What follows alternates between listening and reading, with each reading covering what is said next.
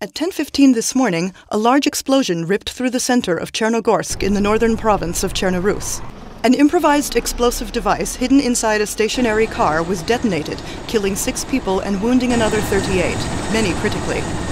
Cherno-Russian separatists have claimed responsibility for the attack, which is the 7th such bombing in the area since elections in February.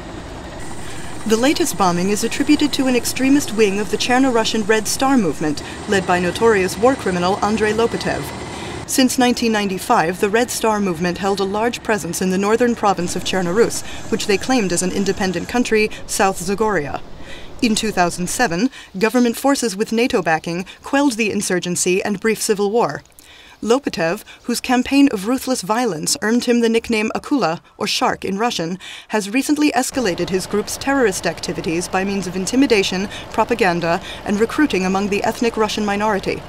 Mykola Bardak, spokesperson for the Red Star Movement Party, has denied any connection to the bombings and denounced it as an act of violence committed most likely by anti-Russian groups. Minister Alexander Baranov has stated that rapid reaction elements of the Cherno-Russian Defense Forces are to be immediately deployed to bring order and security to the region.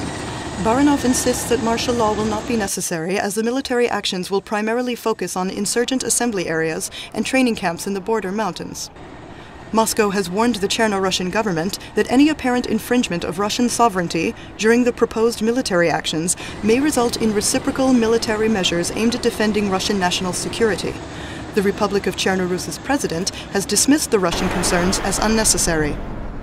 Despite there being a relatively large presence of United States military in the region, as well as a number of NATO advisory teams within the Cherno-Russian Defense Force itself, the U.S. Secretary of Defense Lee Severs has stated that no military will be involved in any counterinsurgency campaign.